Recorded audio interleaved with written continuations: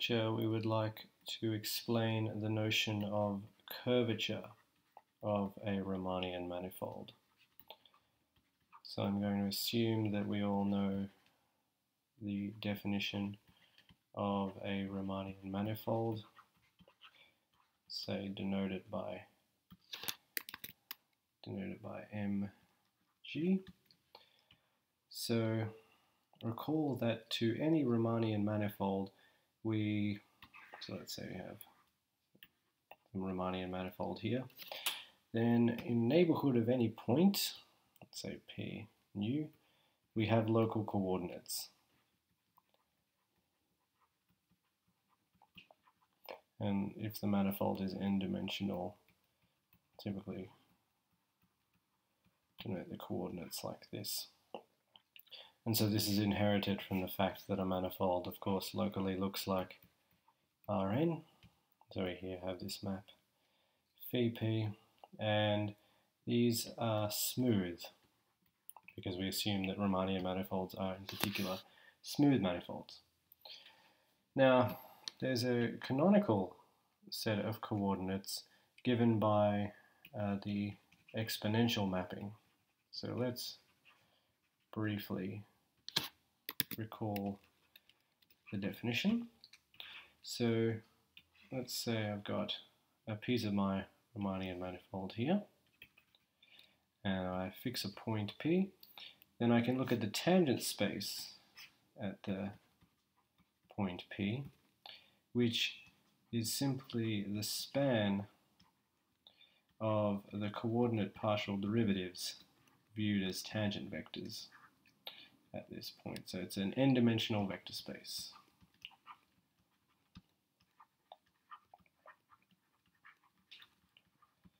Okay, so what does the exponential map do? Well, we can look at a particular vector v in the tangent space, so v is in TPM, and we can look at a geodesic. So remember that a geodesic is a locally length minimizing curve.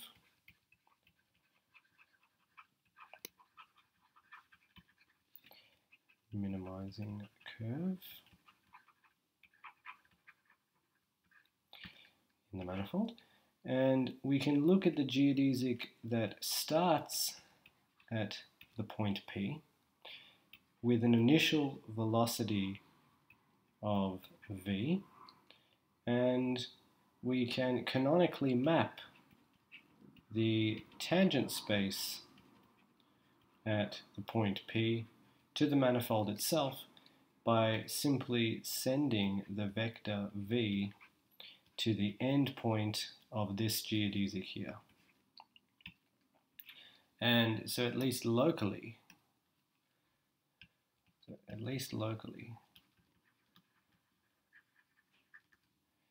this map is a diffeomorphism. So it's a smooth map with smooth inverse. Now we have these canonical coordinates now. So we've got a local identification of a neighborhood of this point P with some copy of Rn. Remember that the tangent space is an n-dimensional vector space, so it's isomorphic to Rn.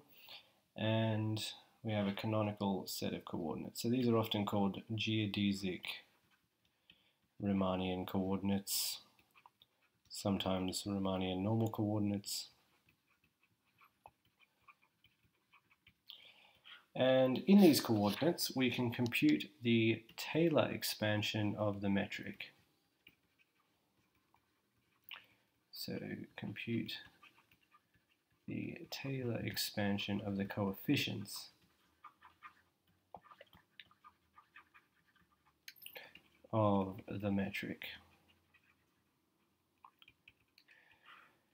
If we do this, what we find is that Gij equals, well, up to first order it's the Euclidean, but then at the quadratic level we get a minus 1/3 Rij KL xk xl plus higher order terms.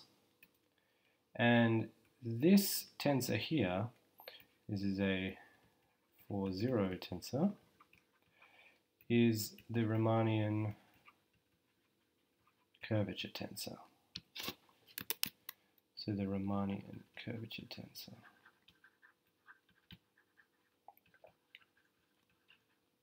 So what does this do intuitively?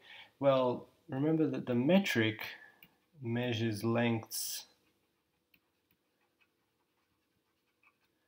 between geodesics. And so this is a quadratic error term. So the Riemannian curvature tensor measures curvature tensor measures the extent to which distances between geodesics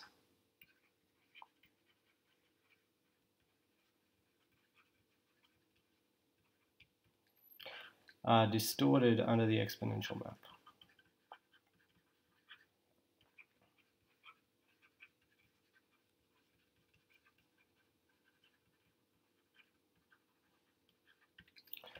So just to have a clear idea of what we're talking about, let's just mention some standard examples. So if we take the two-sphere, then the Riemannian curvature tensor, which we'll just denote by Rm, has, well, if we equip it with the round metric, then the round metric has constant curvature +1 everywhere.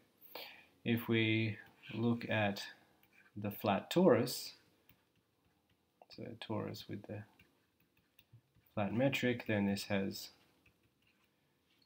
curvature 0, and if we look at the hyperbolic space, so I'm just going to draw hyperbolic space. This is how I like to think about it. So this is not your standard picture of hyperbolic space, but this is an example. You should think of hyperbolic space as being bent in. The typical example is obviously the disk with the Poincaré metric. So Poincaré. But it's more enlightening to view the hyperbolic space in this way. Okay, so there are other types of curvature that we've heard about. We've heard about the Ricci curvature. It's famous from the Ricci flow and the solution of the Poincaré conjecture. So what is the Ricci curvature? Well, if I've got a Riemannian metric, then I can get a volume form by taking the determinant of the metric, taking the square root of the determinant of the metric, and then multiply it by this, so by the standard Euclidean volume form.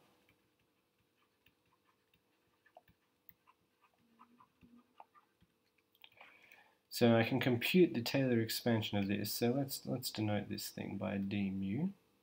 So I can, or d mu g, to emphasize that it's from the metric. And what do I get? Well, I get 1 arising from the previous metric. Now, since I have a square root of the determinant, I'll get a 1 minus 1/6 rjk xj xk plus higher order terms times the Euclidean answer. And then this tensor here, this 2-0 tensor, this is called the Ricci curvature tensor.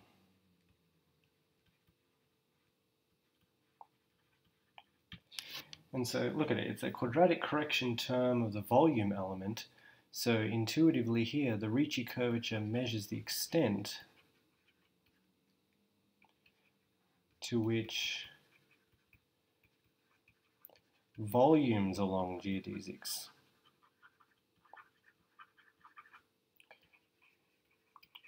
are distorted.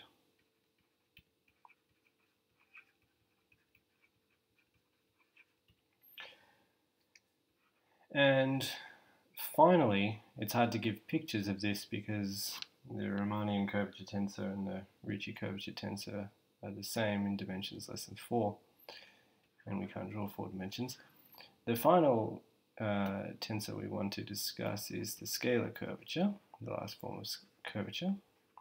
And this is where you look at the correction term between volumes of balls. So let's say I take the volume of a ball of, let's say, a small radius epsilon around a point P in the manifold. The manifold is M. Then this will be given by 1 over 6 n plus 2 epsilon squared plus higher order terms times the volume of ball of the corresponding radius, say around the origin, in Rn.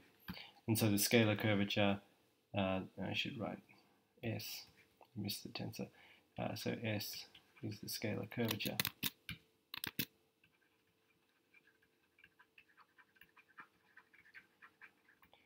So the scalar curvature is the quadratic correction term for the volumes of balls.